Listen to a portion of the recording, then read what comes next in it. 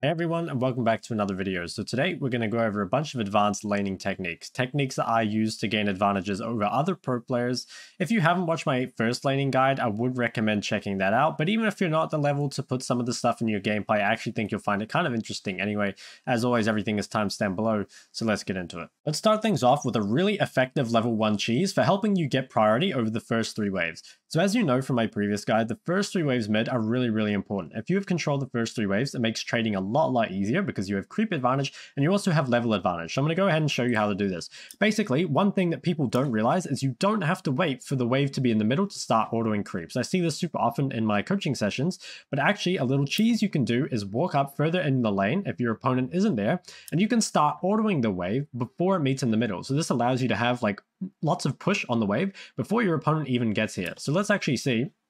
I get 1, 2, 3, 4, 5 auto attacks on the creep wave before my opponent even gets their first auto attack on the creep wave. So this pretty much guarantees I'm going to get priority over the first 3 waves, because unless they're willing to use like every single Q on cooldown for hitting the wave, there's just not really any way that they can make up the kind of like 5 auto attack deficit. And if they do use all their spells on the wave, then that gives me an advantage. I can punish the fact that they're using their cooldowns on the wave by trading onto them. And also it just allows me to CS very easily because I'm not getting harassed. So first off, can you do this every game? And the answer is no. If your opponent is stronger than you at level 1, you can't do this. If, for example, I'm the Ryze versus Orianna in this matchup, if Orianna was standing here at level 1, if I just go back a bit, if Orianna is standing here, Orianna is stronger than Ryze at level 1, so I can't do this.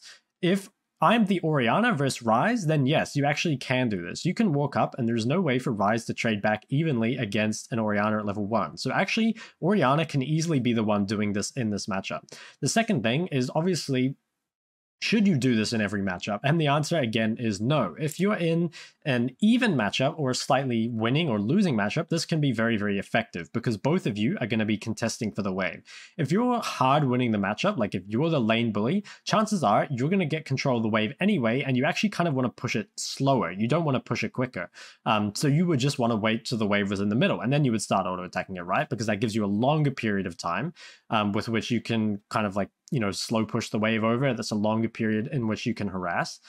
So you don't want to be fast pushing it. You want to slow push. And so the only reason we're auto attacking it so much is because we know, since this is an even match, or an even matchup, that our opponent is going to harass back heavily. They're also going to be wanting to push the wave. So don't do this in hard winning matchups because you get control anyway. You also don't really want to do this in losing matchups, because if you push to your opponent in a losing matchup, the wave will end up frozen on your side and you won't be strong enough to crash it. So if you're in an even or a winning matchup, obviously you're strong enough to break an opponent's freeze because you win trades against them. But if, for example, I was Ryze versus, let's say, Aurelia or something, if I push this wave super fast versus Aurelia and she freezes it here, I'm not strong enough to break it. So then I just end up with the wave in a really bad position. So if you're in a losing matchup, as you know, you want the wave to come to you, so it doesn't make sense to do this. Let me show you an example where my opponent actually is in the lane, but I win at level 1. So if Syndra versus Lucian normally gets priority of the wave because Lucian's an AD champ. Obviously, with having more AD, his auto attacks are doing more damage to the wave than mine are. So typically, like if Lucian pushes hard at level 1 and Syndra does as well, unless Syndra is willing to invest a lot of mana pushing the wave, Lucian's going to get priority. Now, the thing is, Syndra is actually stronger than Lucian at level 1 just because, like, she outranges him with her trades. Like, if Lucian starts E, it's not really going to do much. The cooldown is so long that he's not going to be able to play the rest of the lane. So he's going to start Q, and obviously Lucian Q is outranged by Syndra Q. So in this matchup, because I'm stronger at level 1, I can actually walk up in the lane and start getting a couple auto attacks on this creep wave before it meets in the middle. You can see here I've managed to get 2 auto attacks before the wave finally meets in the middle. Essentially, the best time to go for this cheese is when you're in a matchup that's kind of even. It can be slightly losing or slightly winning, and will allow you to get pushed over those first 3 waves. Even if you lose at level 1, you can still look for the cheese if your opponent isn't here. If your opponent is here, you can only do this if you are stronger at level 1. Another thing that's really important for even matchups is actually auto-attacking the wave on cooldown. So something I see again in a lot of coaching sessions is people wasting a lot of time kind of like moving around and not actually using their auto-attack on cooldown. So if you have both people really trying to contest the wave, whoever gets more auto-attacks on the wave is probably going to push it faster. So for that reason, you really want to be like maximizing your auto-attacks. Try and auto-attack as much as you possibly can. So this means, as you can see here, I'm like literally using my auto attack every time it's up. I'm not spending a lot of time walking around like that. And I even try and use my abilities, not just to like harass my opponent, but also to stop them from auto attacking. Like I push the wave, which is like what I want in this matchup. And I'm also forcing them to move away and stop auto attacking. And you can see all during this time that I'm using my auto attack on cooldown as much as I possibly can. Again, you don't really want to use this if you're in a super hard winning or losing matchup, because you don't want to push the wave faster in a winning matchup, and you don't want the wave pushing away from you in a losing matchup. But this is extremely useful for winning matchups where they're basically skill matchups, where they're even matchups, and whoever has control of the wave gets a huge advantage. Next, we have a way to use mid priority to actually help you in the 1v1. So normally when I talk about how to use mid priority, it's doing stuff like warding or roaming or basing or farming camps. It's not normally stuff that actually helps your lane. It's kind of stuff that either just like, you know, you get to spend your gold or you get to help your team or something like that. But one thing you can do to actually pin your opponent to their tower and just like keep them stuck, like zero pressure under tower, just like struggling to farm, is actually to use your mid priority to ensure that you get priority on the next wave. So I'll show you what I mean here. So I get priority on this wave and I come here. And so what I do, instead of like looking for a ward or something here, because I don't have a ward, or instead of roaming or anything like this, again, because I can't really roam bot, I actually use my priority just to push the next wave. So you actually see here, before this wave has even died, I've already pushed like half of the next wave. In fact, she has not hit a single creep on my wave, and her wave is already almost dead. So it's like, how is she ever going to leave her tower here? Like, she can't. She's just stuck, you know, clearing the waves under tower, especially because she doesn't have mana. So this is like really, really effective for taking tower plates, for just like keeping your opponent stuck in lane. I'll show you some other examples a bit later of how to take tower plates, but you can see here, again, same thing. I don't really have anything else to do on the map. So what I instead do is I try and catch this wave as far up as I possibly can. So again, before my wave is even like meeting here, before they would have even had an opportunity to hit my wave, I've already basically killed 2 creeps of their wave. So this just ensures that you have permanent priority on every wave, and it pressures your opponent a lot because they don't get to access your wave until when it's like basically already under tower, and then they have to use all their cooldowns to actually help CS under tower. So this is an extremely good way to use your mid priority in order to help you in the 1v1 matchup. Now, I know I'm going to get some angry comments saying, wow, that Syndra had no mana. Of course you pushed her under tower. I can do that in my games too. So I'm going to show you an example here where my opponent actually does have mana. So same concept. Rather than using my priority to roam or base or something like that, I'm just using it to make sure I get auto attacks and start pushing the next wave before my wave even hits the middle. So you can see here that I'm getting several auto attacks on this wave before she even gets access to my wave. On top of that, I'm positioning quite aggressively so that if she wanted to come up here, she would actually take some damage for it. So this allows you to just maintain priority on every wave, keep your opponent just like literally zero pressure, pinned under their tower and can't do anything. Next up, we have the boots rush. So there are a lot of mid lane champions that are very heavily reliant on skill shots. And against these champions, you can rush boots, either tier 1 boots or tier 2 boots.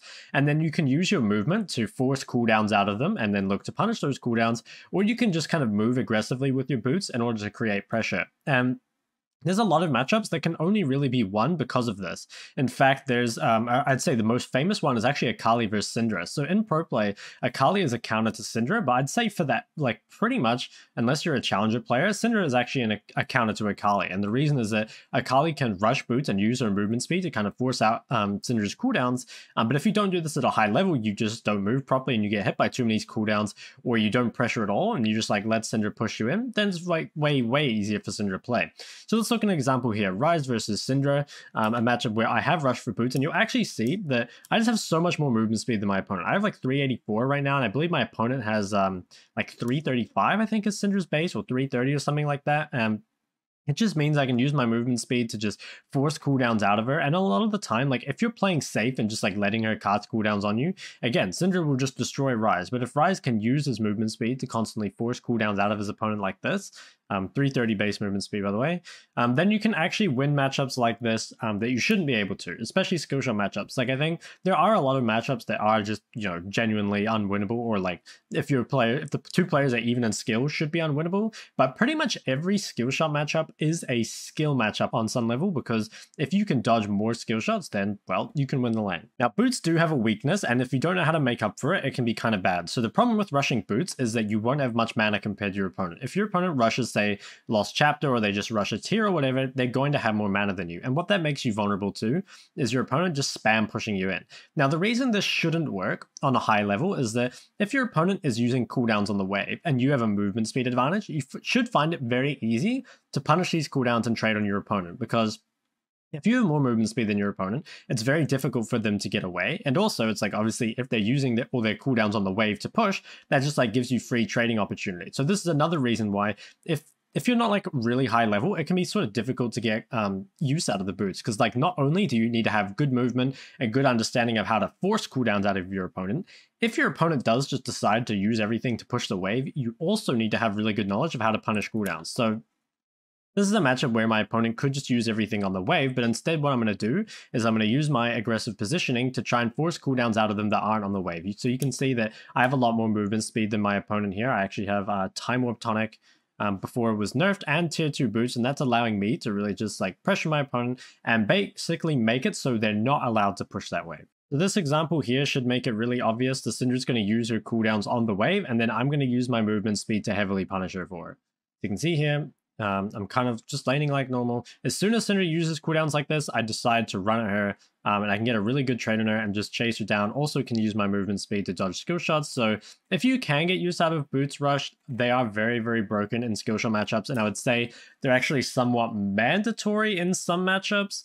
I've talked about this before, but there are some, especially melee versus range matchups, rushing Boots is very, very important, and a lot of the range ones as well. Another really easy way to win matchups is to abuse the sustain difference. So in this matchup here, I'm playing Syndra with TP and Corrupting Pot against a Victor with Ghost and Doran's Ring 2 potions. This means I have a massive sustain advantage. The first thing is obviously that I just have a second health bar. At any time you can base and TP back to lane with a full HP bar over your opponent. And this means that you can afford to trade evenly. If you both trade and deal 50 damage to each other, this is going to be in your favor because you can just always TP back and completely refill your HP.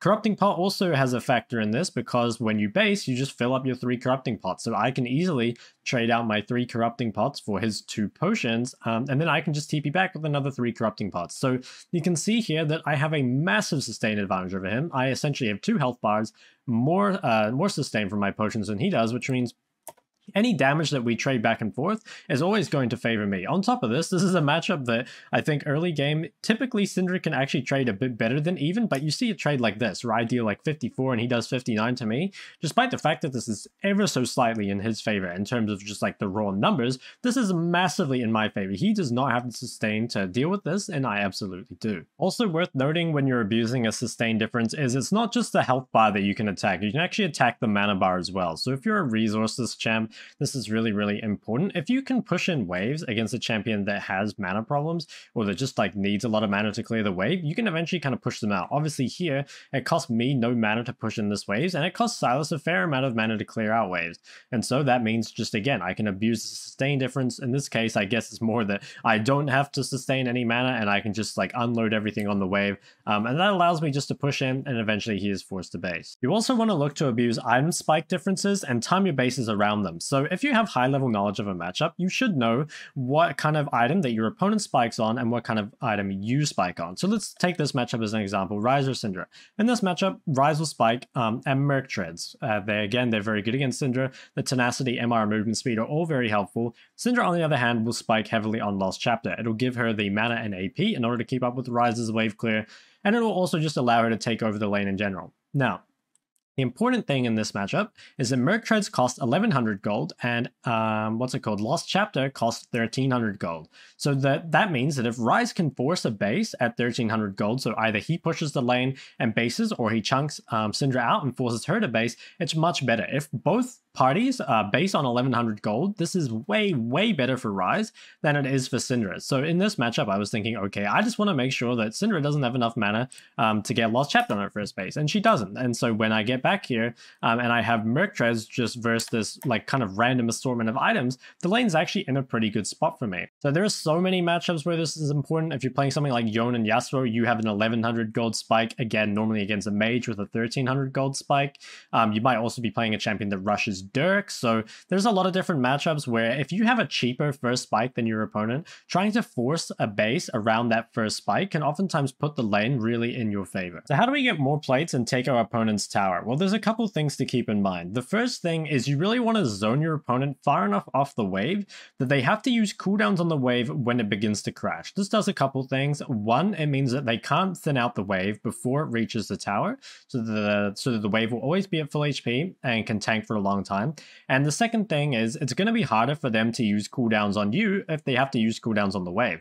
Obviously, if the wave gets up here and is almost already dead, then they can probably just use cooldowns on you instead. So you really need to kind of create safety for yourself by keeping this entire wave alive and playing aggressive enough that they can't use any cooldowns on the wave. Now, you can't do this on every matchup again, because like a lot of the time, champs will either have low enough cooldowns that they can still use them on you, or they're a champ that's like threatening enough that kind of stops you from auto-attacking the tower. Another thing is that you need to be really careful where you hug when you're hitting the tower. So obviously, if you're hitting a tower, that's the kind of like most vulnerable point of the lane. Like you can easily be ganked. So you need to make sure that you have like a ward in this raptor pit and be hugging to this, or like you have a ward maybe up here and then you're playing towards that side. So the two main things basically are to try and zone your opponent off the wave as much as possible so that they're forced to use cooldowns when the wave crashes. That keeps you safe from any trades. And then obviously keep yourself alive by hugging correctly. And you can do this in order to kind of like take people's towers. You'll see here that most of this wave only gets cleared after I'm auto-attacking the tower. So you can see every wave like this, I managed to get a couple more. And if you actually watch this game, I'm going to link it in the description because it's a game I was very, very proud of. I managed to take this guy's entire tower without even the Herald. So if I actually go back here, you'll see the enemy team got the Herald. And I don't know if you can see, I think my cam is covering it. Let me just quickly move it. The enemy tower is on 4 plates at this time. And if I skip ahead back to where we were, I actually completely auto-attacked his tower to death. I'm sorry, I just really want to show it because I was very excited about it. So yeah, basically TLDR is just you try and zone your opponent off on every wave. As you can see here, play very far up. Don't let them use any cooldowns. Make sure you're not going to die when doing it, either from getting traded on or from getting ganked. And then you should be able to get at least a few auto attacks on every wave, and eventually you'll be able to take the tower. Fake warding can also be a really useful tool, especially if you're playing a lane bully that needs to push up in the lane. To be honest, I don't think this will work at a very high elos, so I'll put it in, but it's mainly because you guys might find it interesting. I'm not sure if a lot of you will actually get use out of it, but what you can do is if you're pushing up really far to the tower, you can actually just come up to the wall and then press S as if you've warded. So if you come up here like this, and you then press S, it'll be very convincing that you've warded over the wall, and they will probably ping it. And then you can use your actual ward somewhere else. This also works when you're just like laning a normal, just like in a normal lane. Like your opponent sees you here, you walk here, you quickly press S. It'll look like you've warded this even though you haven't. So this can be a really good tool to make it seem like you have a lot more vision around mid than you can. Again, you're kind of relying on your opponent actually communicating it and also the jungler actually respecting it. So I don't think it's something that's really going to work outside of Challenger or Pro Play, but I think it's pretty useful. And also it's like not very hard to do, you know, like even if it's something that doesn't work that often in maybe like lower elo games, it only takes like a second to come here and like fake a ward, and who knows what kind of impact it might have on your game. So guys, that is going to be it for this video, but I do want to summarize a couple of other things. The first is the kind of approach that I took to laning in competitive play. Kind of the method that I approached it with was early game, when we're even, I would look to abuse stuff like cooldown, sustain, matchup level, minion advantages, etc. to build that initial lead. I'd then try and translate that initial lead into a CS lead, try and translate that CS lead into an item lead, and finally translate my item lead into a greater gold lead, such as like kills or plates or anything like that.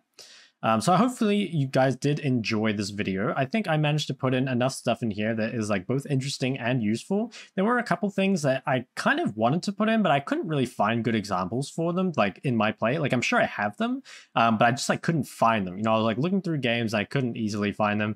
So some examples of stuff like that was, I think one thing is actually like bluffing your opponent a little bit. So you'll notice that like if someone gets ganked, they try and like play a little safer, right? And they'll maybe be a bit more respectful of the jungler. So I always found that after someone got ganked, you could actually play insanely aggressive and they would kind of still play as if your jungler were there. Or like another way would be that if they didn't know where your jungler was, like normally if your jungler goes in or like bases, right, it's kind of, you should play safe during that time, because your jungler's not on the map, right? But if your enemy doesn't know that your jungler base, you can actually play insanely aggressive, and your opponent's like, okay, this guy, like, his jungler must be here, he's playing so aggressive, right?